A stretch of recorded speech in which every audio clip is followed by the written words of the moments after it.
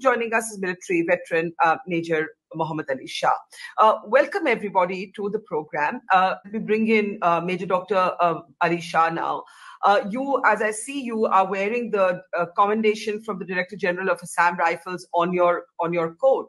I bring this up because the Assam Rifles and the Manipur Police have not been on the same page. And while serving officers have not argued in public, certainly the former DG, Lieutenant General Nair, has gone on record to say that he believed that drones have not been used to drop bombs. Mr. Kuldeep Singh's press conference implied exactly the opposite. He implied that the infiltrators that were set to come in were trained in the use of weaponized drones. The military has been divided on this. General Himalaya Singh said that he believed a hook on the drones showed that they were used. The NIA is now looking at this. The fact is that we can talk about the unified command, but the security agencies are not on the same page on what's happening in Manipur. That's quite clear through the utterances of the retired officers, whether it's General Himalaya Singh, General Nair, and we have two military veterans in this program. Your take, Major Shah. Barka, thank you very much for having me on your show, and you're my favorites, and you not say that. It's an honor to be with you whenever I am here on your show. Thank you. Now, Barka, without offending anyone, I will just speak what I believe in, what is the truth. Now, I totally understand the pain, anguish, and the hurt it has caused the Kuki community in India with this intel report of 900 people from Burma, from Myanmar, waiting to cross over to India. Now, I am not supporting Mr. Kuldeep Singh, but I am, as a neutral party, I am saying any intelligence input, as Colonel Sapam said, it should be taken seriously, because God forbid if we take a chance and if something happens, then they're going to be held to pay. Now, Mr. Kuldeep Singh also said in the press conference that this intel report is taken as the truth unless and until proved otherwise, unless and until proved wrong.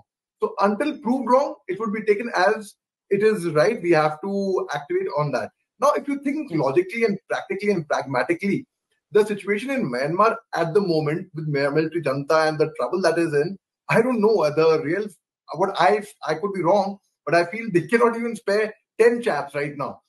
900 people, almost a battalion, almost a regiment coming in, did sound a bit far-fetched, to be very, very honest. So, very fact that this input was given should have been substantiated that time itself. Well, it did not happen. I give the benefit of doubt because he was concerned of the safety and the security. I totally get that. I totally understand that. Now, and secondly, I would also urge my Kuki brethren not to misunderstand anyone's intention. The intentions could have been good. That say, oh, it is to malign a particular community. Just think rationally, take a step back, take a breather. So you're giving benefit of the doubt to either side of this debate, in a sense. Yes, Barka, very much. Okay, Major Ali, and then I'll give Rami the last word. I don't know where Colonel Sapam went. I think we lost the connection to him. Major Ali, where do we go from here?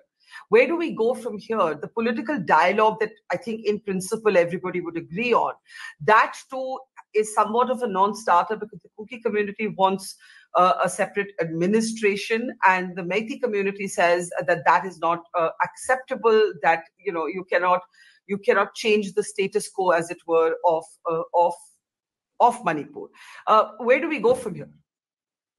Right, Barka, I totally agree with you. The statement you had made initially that after giving out a report which could not be substantiated at that time, yes, releasing a report, and that adds on to a further controversy. One could have just kept shut about it and let's just let it lie low, because already it had erupted a controversy. Now just keep quiet. So that gave in wind for many more people to actually think what could be the intention behind it and what is the ill intention of good or bad, ugly, whatever. But I see this way that maybe the intentions were good, maybe it's misunderstood, and of course anyone would be hurt. Every reason they to get hurt. 900 people coming across, I don't think a small number. I would beg to disagree over there, because 900 is almost the strength of a battalion, of a regiment. And as per the intelligence report, they would be operating in groups of 30 के टुकड़ों में हरकत करेंगे. हमको फौज के tactics में सिखाया जाता है छोटी टुकड़ी में हरकत करें, यानी कि we would rather operate in a group of say 4 to 6 people for an operation. Now 30 people हाथों की बारात लगेगी, 900 log. Imagine the vehicles, the logistics. Imagine the kind of logistics requirement. So you were not convinced about the intelligence input to begin with.